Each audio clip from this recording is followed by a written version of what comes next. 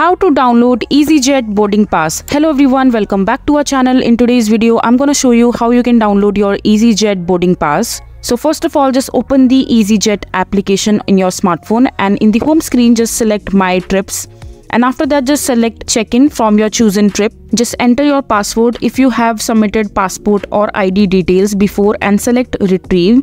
If not, select no and enter new details. Continue through the passenger's information. If this is your first time inputting passenger information, remember that you can scan your passport using the passport scanner feature for the greatest convenience. And after that, just select check-in on the APIS status screen once you have inputted passenger information for yourself and or your passengers. And after that, just continue through the extras screen where you have the opportunity to add any last minute luggages, seat or sports equipments. Next, just choose the flight that you want to check in for and read the dangerous goods information and select yes. Check in to acknowledge and accept this. You have now successfully checked in. Select view boarding pass to access your boarding pass. After you have downloaded your boarding pass, go to the home screen and select boarding pass to access them again. So this is how you will be able to download your EasyJet boarding pass. I hope you find this video to be helpful. So that is it for this video. If you find this video to be helpful, make sure to hit that like button and don't forget to subscribe to our channel for more such informative videos, and I'll see you the next time.